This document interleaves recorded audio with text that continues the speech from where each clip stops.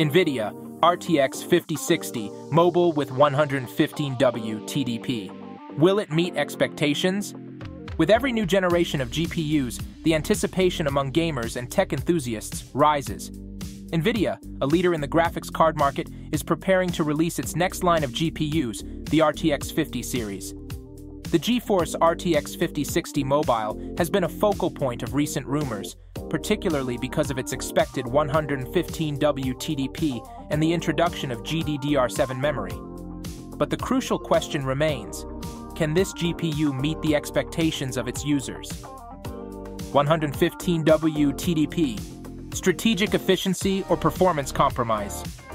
One of the most discussed aspects of the RTX 5060 Mobile is its 115W TDP, which is 25W lower than that of the RTX 4060. A lower TDP typically means reduced power consumption and heat generation, making it more suitable for laptops, which benefit from thinner designs and longer battery life. This could be a game changer for those prioritizing mobility in their gaming experience.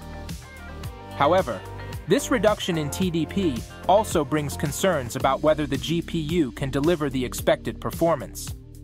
Higher TDPs usually allow GPUs to maintain higher clock speeds, translating to better performance in gaming and other demanding applications. The question is whether NVIDIA has managed to balance energy efficiency with high performance, or if the RTX 5060 Mobile will be seen as a compromise compared to its predecessors. GDDR7 Memory, a significant technological advancement. Another major point of interest is the rumored use of GDDR7 memory in the RTX 5060 Mobile. This new memory type promises significant improvements in speed and storage capacity, which is crucial for managing high-resolution textures, ray tracing, and other advanced technologies that have become standard in modern AAA games.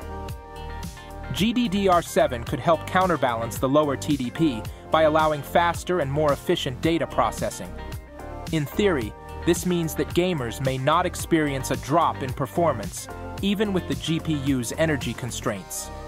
Impact on gamers and developers. For gamers, the RTX 5060 Mobile could represent a balanced option between performance and efficiency, especially for those who prefer gaming on laptops. The combination of a lower TDP with the advanced GDDR7 memory could provide a smooth gaming experience without sacrificing portability.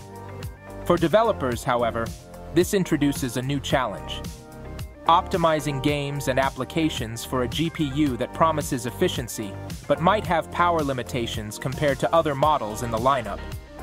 The key will be ensuring that games run well on both laptops with the RTX 5060 Mobile and more powerful desktop setups. Will the RTX 5060 Mobile deliver? As we wait for official details, the rumors about the GeForce RTX 5060 Mobile have already sparked intense discussion in the gaming community.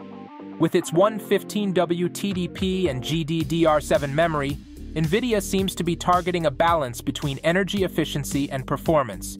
However, the true test will come when the GPU is released and evaluated under real-world conditions. Until then, gamers and tech enthusiasts will continue to speculate and debate whether the RTX 5060 Mobile will meet their expectations, or if it will be perceived as a compromise between power and efficiency. Hey adventurers, every subscribe is a step forward in our quest. Join us by hitting that subscribe button and help us unravel more secrets of our amazing world. Your support is our greatest adventure. Thanks, and see you in the next exploration.